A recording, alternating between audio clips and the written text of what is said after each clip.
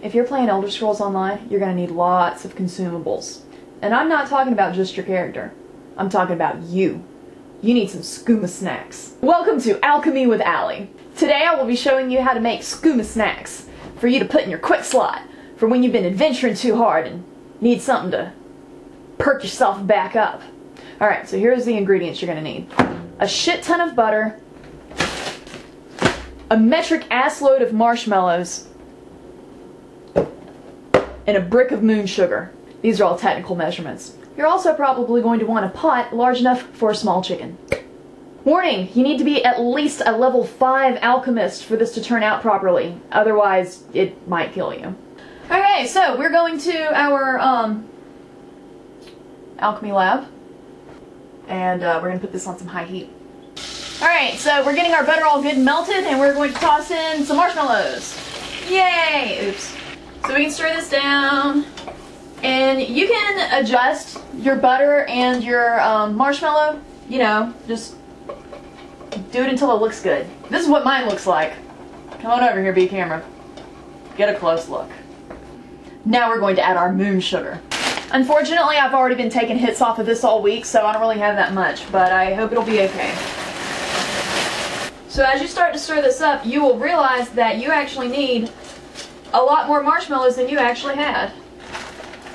And this is why the measurements are very important. That way you know what you're doing, because clearly I don't. Okay, I need more butter. I'm like Paula Deen up in here. Okay, I think that was too much butter. But you know, you just do whatever feels good, whatever feels right to you. It's okay, because it's your own little concoction, and you can make it as delicious as you want.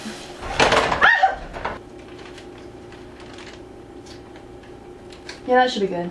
So at this point, you can take everything and pour it into a nice glass or ceramic dish to cool off.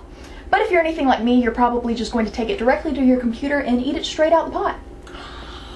But really, let it cool off before you eat it.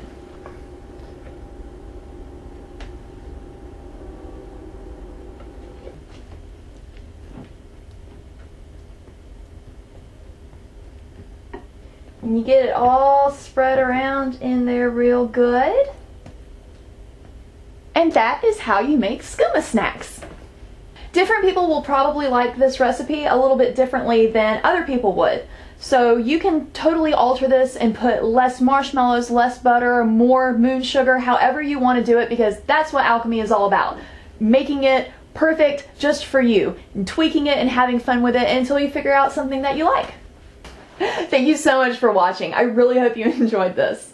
Be sure to subscribe because I post a new video every Tuesday, and comment below. Let me know how your version of Skooma Snacks turned out, and let me know if you enjoyed Alchemy with Allie and if you want to see me cook up more fun stuff in here.